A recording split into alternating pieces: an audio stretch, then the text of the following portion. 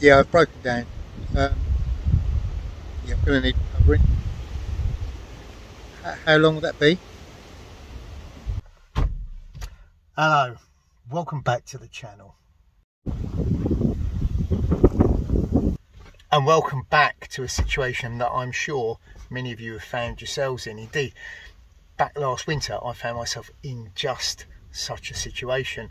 I was out in the family car with the family, the car broke down. I managed to get my wife and kids picked up, but I waited with the car. The car had no power, I couldn't run the engine. That was the good news. The bad news was it was the coldest night of the year and they took 9 hours to recover me. I think I eventually got home at 4 AM the following morning. So it is one of those situations, and if you're not prepared, well, you could find yourself in real trouble. Now, not long after that situation occurring, I got an email through from Forces Uniform and Kit. As a customer, I'm on their mailing list, telling me about some of their new products, and one of those was their new field pack, which was basically respirator haversack with a few items in, which you could use for a walk at a push. I emailed them back and said, have you thought about perhaps changing those items just slightly and turning it into a vehicle emergency pack for just such a situation? So last week I was on their website looking at their latest item section when I saw they now have a vehicle emergency pack. So I clicked on it and they've got a load of items in that same original respirator haversack, but ones that are more suited to a vehicle emergency. Obviously down at the bottom, them being nice people, they've credited the ideas to me, and what they've done is they've taken the list that I suggested and they've taken some of those items along with some items that they held in stock and they've put them together as a vehicle emergency pack. So I've got one in the back and I thought what we do is we'd have a look at it.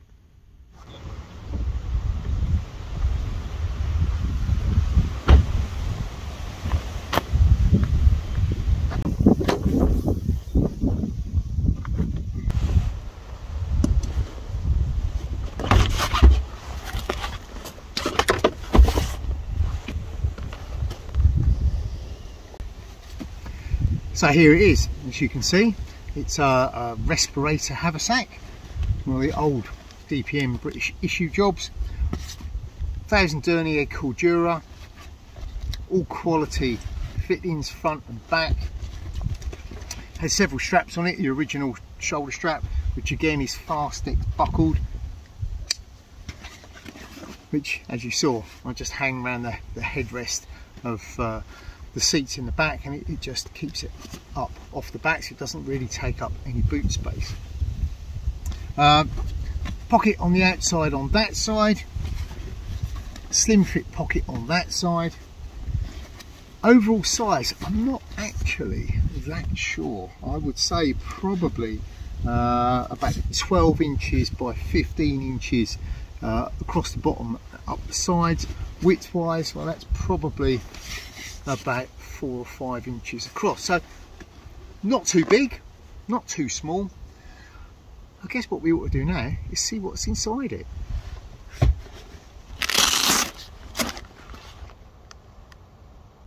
Okay, so in the top,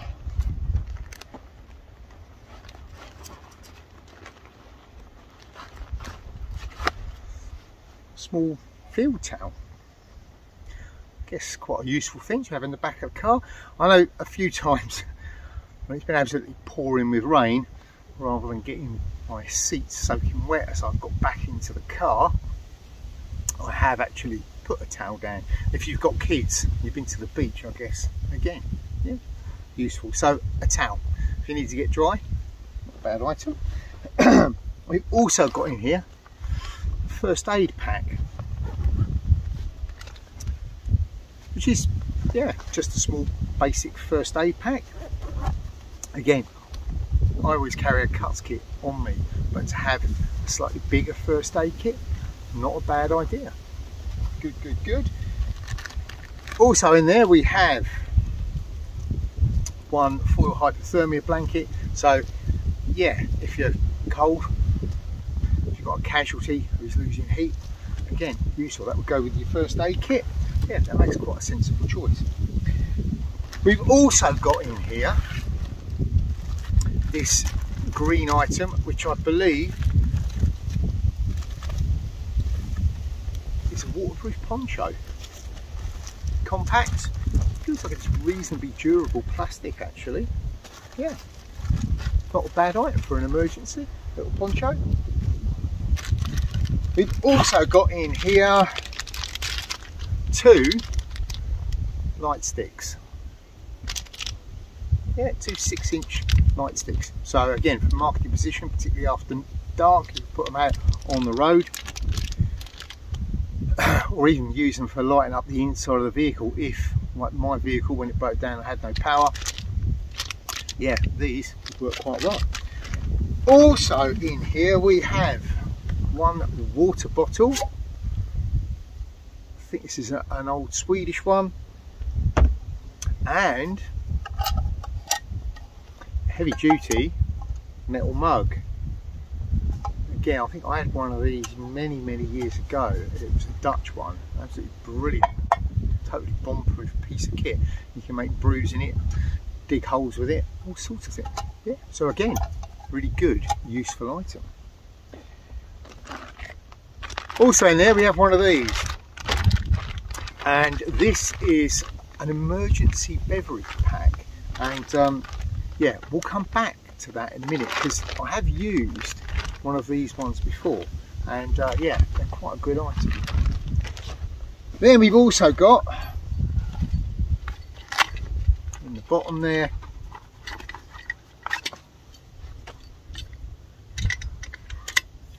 a very small entrenching tool. Okay, again, quite a useful item in an emergency. Yeah. And in the main compartment, that's about it. Over in the side, on this side, there's a small microfiber towel. And again, I guess for wiping down the inside of the vehicle, if you've got a steamed up windscreen, etc. Quite useful if you need to get you dry. Not bad. I tend to use these quite a lot just for keeping my glasses clean at a push. That's all of the items that are in there. There is a little bit of space for more gear, so you could customise it a little, but as a basic starter pack, it's not bad at all. Yeah. So next thing we'll do, we'll have a look at this little pack, a little emergency beverage pack. So going into the pack, we have a whole host of different beverage items. So pack of 10 paper tissues, a couple of extra herbal tea bags, more about those in a moment. Those don't come as standard. We've also got some little wet wipes, again useful, some matches, and a small scouring pad for keeping stuff clean. Yeah, and the matches, they also come with a little striker. Also in there we have 1 heating kit. Now this, yeah, it's quite interesting. Essentially what we have in here is waterproofed up solid fuel tablets. Excellent idea.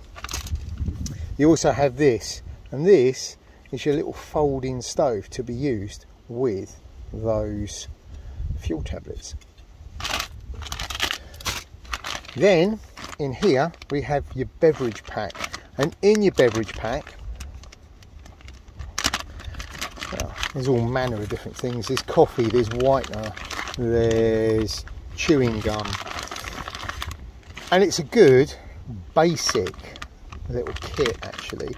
It could be added to. I think I would be inclined probably to put in things like a bag of peanuts and raisins, or some sort of high calorie food.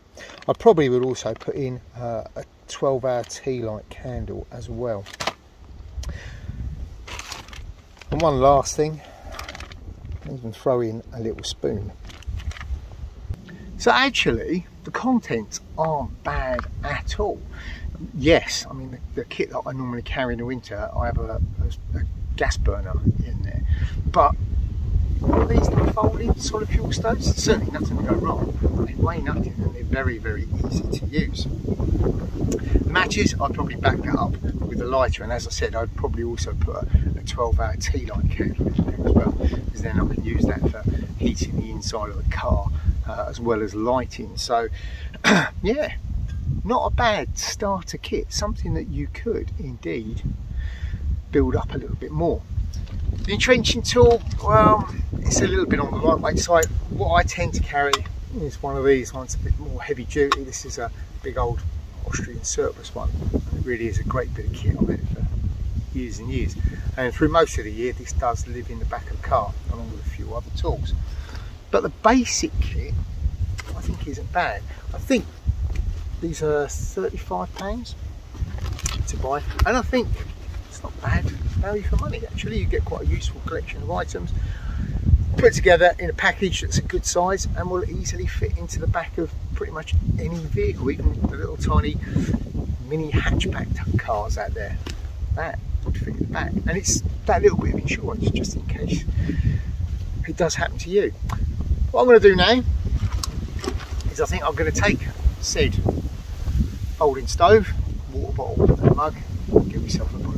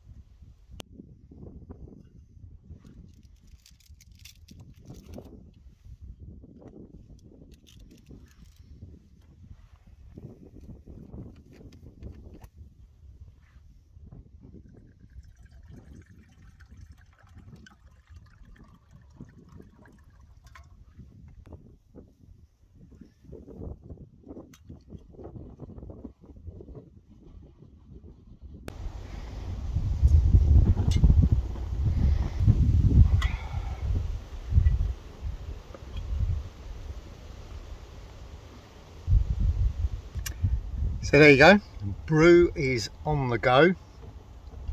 We'll see how long that takes. One thing that occurs to me, you could do with a little bit of foil or something in there just to put over the top of the cup, which will speed up boiling time. Also, certainly for me, you could do with tea bags, because I don't drink coffee. So yeah, I would upgrade mine with some tea bags and some little sachets of creamer. But otherwise, yeah, I think it's a great bit of kit.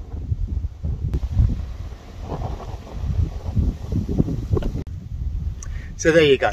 That is the little vehicle emergency bag from Forces Uniform and Kit. As I said, it would make a great starter kit, i.e. it's a bag that you can keep in the back of the car that doesn't take up too much space, and you can add to it, because like most things, you want to tailor it to your own specific needs, your own preferences. I'll pop a link in the description box down below. Pop over there and have a look at it. Now, if you enjoyed this video, then hit that thumbs up button, and if you haven't already, please like and subscribe to the channel.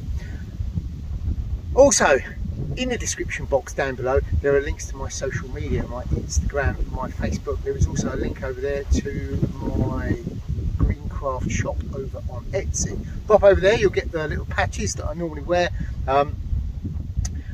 They're in stock. There's also from time to time a few other items, including my new Mark III little water bags, which are on the go. I've just got to finish the last of them. I've tried to make up loads, because I know a few people said, oh, every time I go on, all your stuff's sold out. So I'm going to make a big load of them. Hopefully they'll be in stock a little bit longer.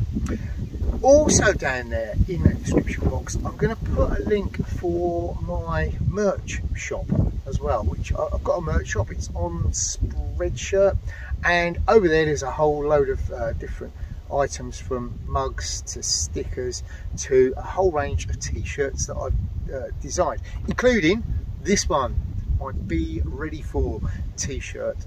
Be Ready For t-shirts, hoodies and sweatshirts. If you're someone like me who perhaps is a bit into their preparedness, their EDC, etc., that is what Be Ready For is all about. So pop over there, get yourself one of these, become part of the clan. Anyway, I think that's everything. I've been Neil, and until next time, stay safe in the woods.